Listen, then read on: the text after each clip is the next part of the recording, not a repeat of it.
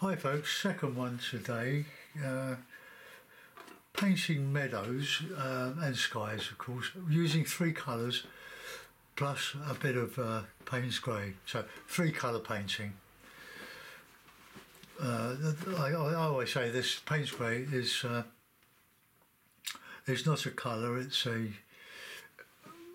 support. What should I say? Sort of support colour. It just changes. You can make lovely greens with it, with cadmium yellow. You've got ultramarine, vermilion, and this cadmium yellow pale, plus the reinforcing colour. It's a neutral colour. That's what I was supposed to become. Oops, sorry. I need to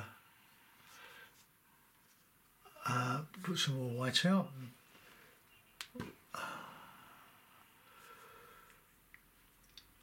Alright, so I'm going to, might change the colour, put a big, I don't know what that is, put a big sky, big dark blue sky, coming down, graduated sky, okay.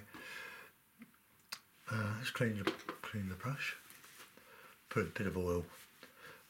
I'll clean it at the end with washing up liquid. Right, lovely blue. Bit of white.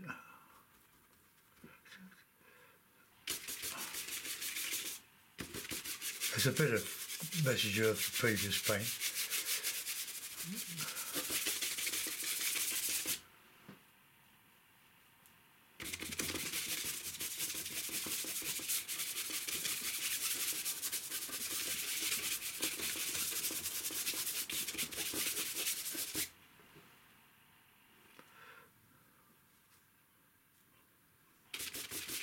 That's better blue.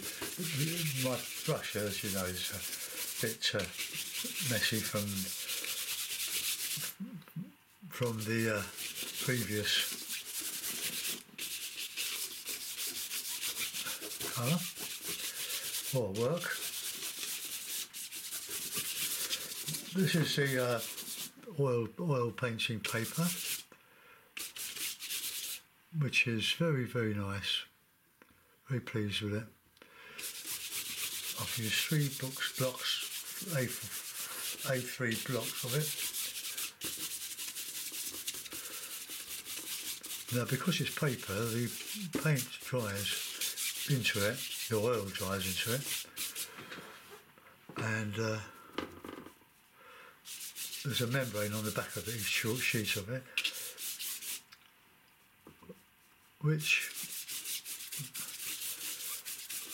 stops the oil going through into any backing that you might put on it. It's great colour. I mean, great paper.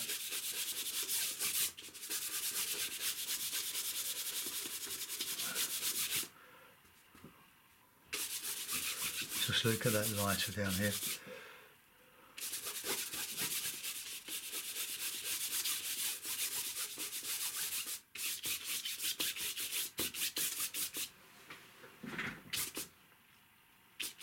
Keeping it simple for beginners. We were all beginners once. I can remember my first oil painting. I had some trees here, and I had the clouds in between, locked in. So I didn't realise what I'd done until I looked at it later and thought, oh, I'm going to have to repaint that. Okay, so let's just using the white for the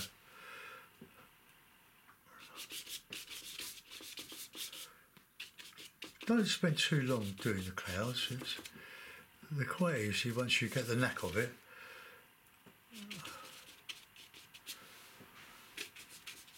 I don't want them small, but quite large.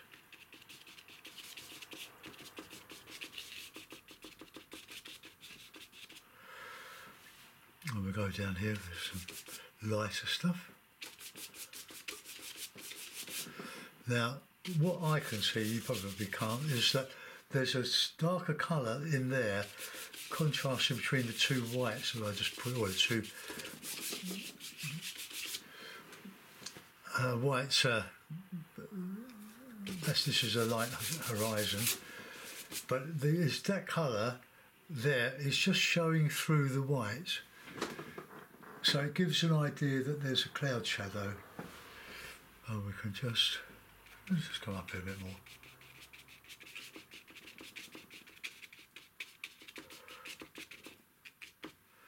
Okay, that'll do. Now I'm going to change the cloth for another piece of toweling. When you do this oil painting, you do need to clean your brush, but you don't want to keep dipping it in white spirit. That's a horrible thing. I used to for years, but it affected my chest, and it made the bristles go from a softish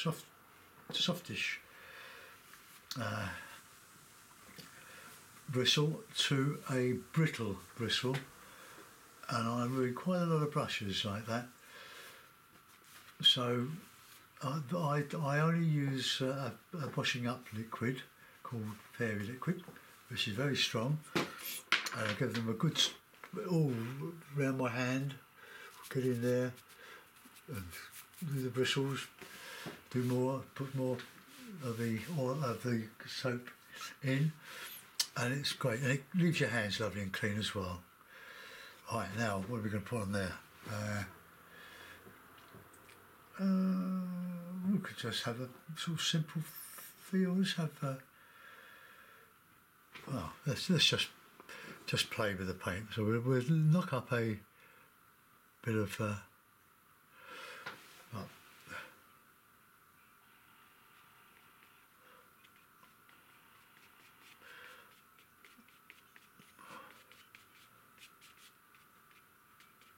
Now that's horrible shape. That's too round, too even. Oh, we'll take that down to a horizon. Put a little bit of yellow in there. It's also a tree tutorial.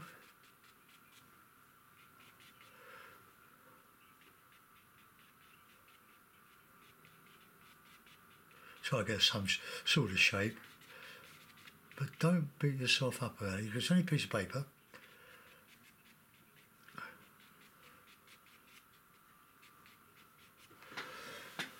Okay, there's a bit in there.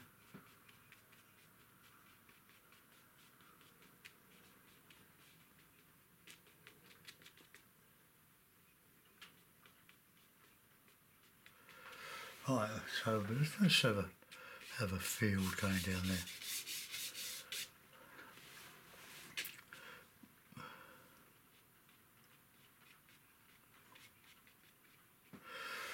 Right, so we'll go further over, a bit of blue, and we'll put some distant trees in.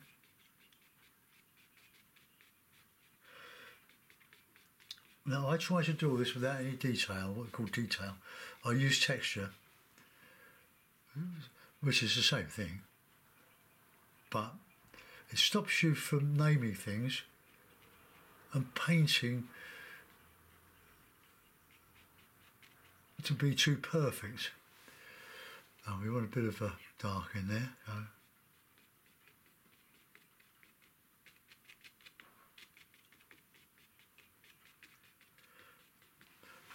Okay.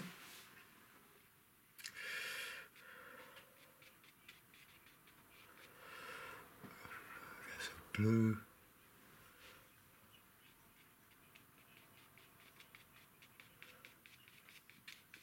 This is an old Chinese made brush that I've had for years.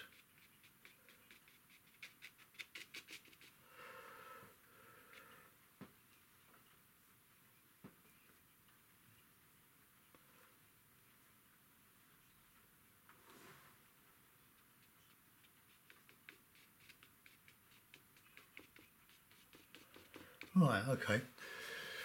Just get some bit of yellow in there. Just a little touch there, just so it connects it. Got a bit of this, bit of that. Look. Autumn.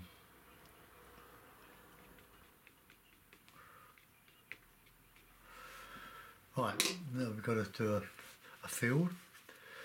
But before I do, I'll put some shrubby things along there. So bit of red, blue, yellow.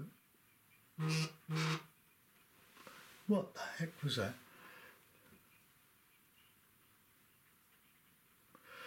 Oh.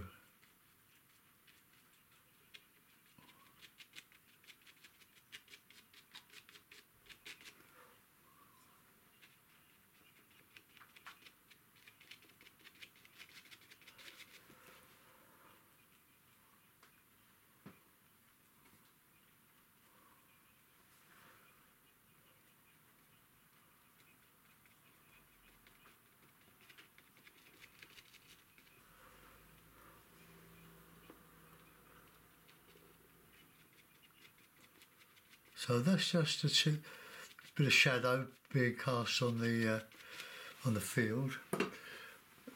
And now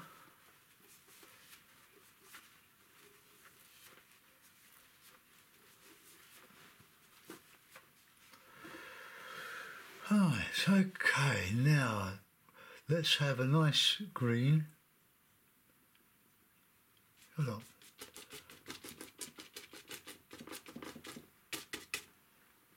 A bit of red in there, a bit of white.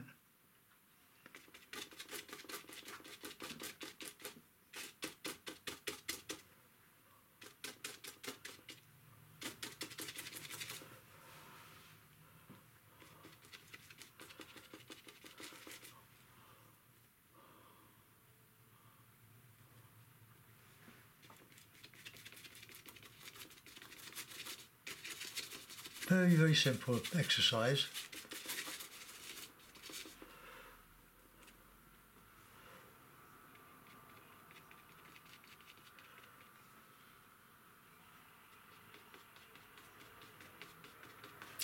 Just change the tones here and there.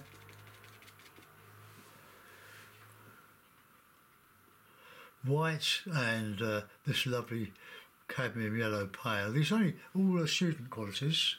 You don't need to spend your money on expensive artist quality, especially if you're going to give up, because you can't do it.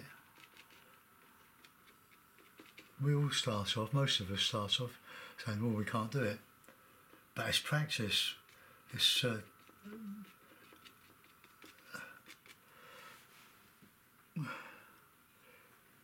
easy to give up. I didn't quit when I couldn't do it. And some would say that I can't do it now, but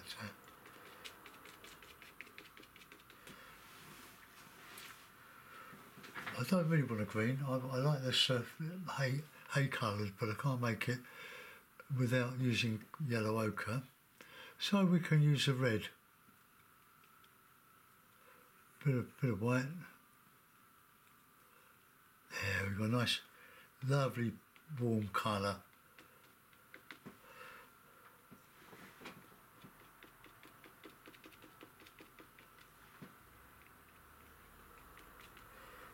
Just a bit of colour on there. Now, you can see that they're trees,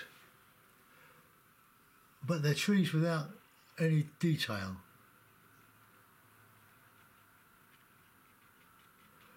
So we put this tree in front.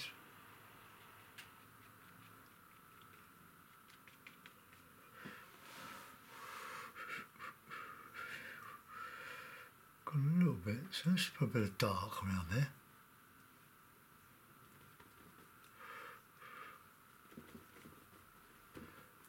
We've got a bit of dark in there, the shadow, so we can counter change, which is the most important thing about painting.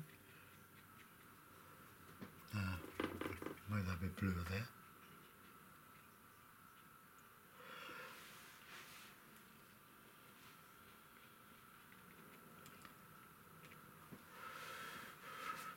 take the paint off the brush. Just want to get that. I'm going to put some air back in those, and we'll get the light shining.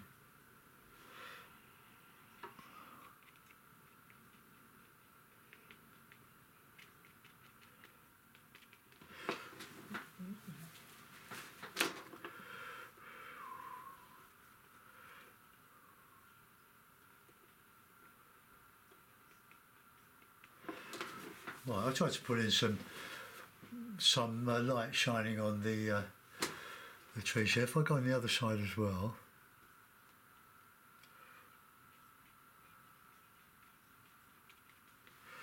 Right, okay, we do a bit on those little trees.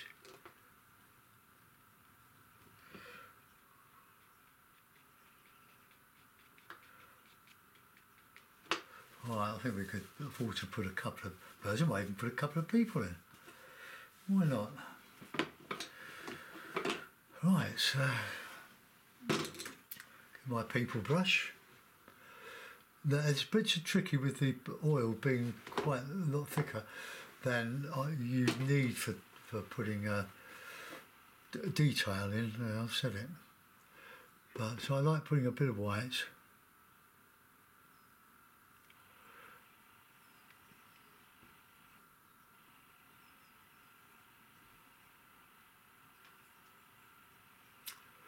Right. Sorry, my head's in the way.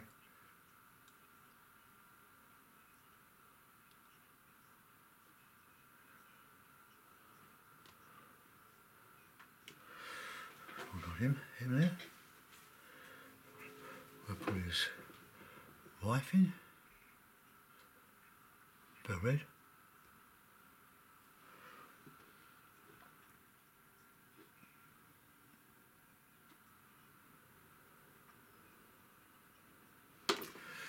Right, there we are. I'll just put a bit of dark.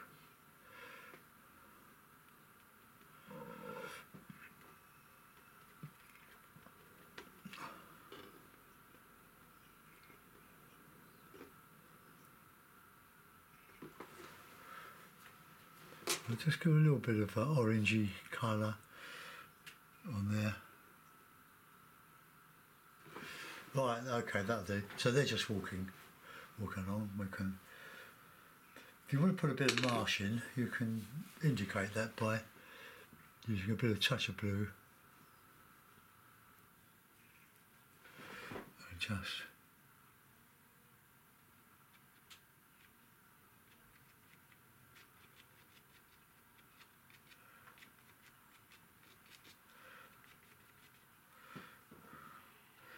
a bit of a stream here. It's only just a suggestion, that's all we're doing. Go away.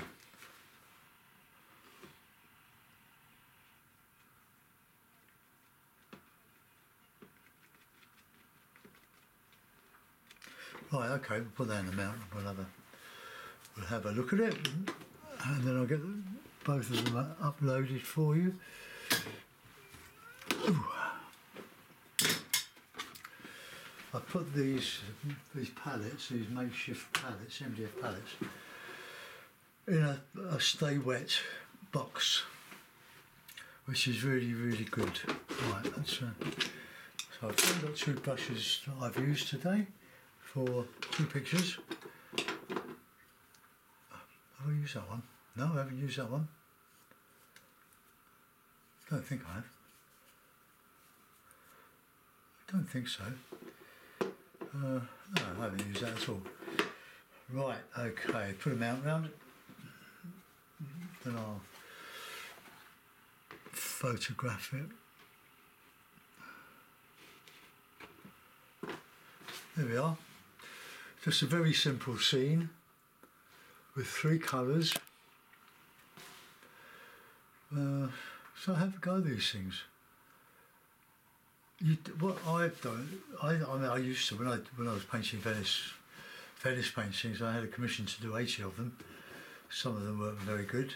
Some were very good. but I had probably about a dozen little daubs of paint, different colours. But it gets very confusing, especially when you're doing English landscape.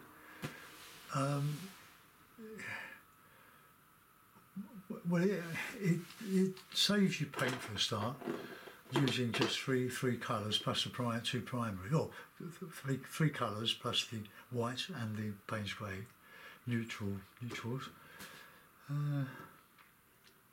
Not much I can really say about that other than have a go yourselves at these. They're fun to do.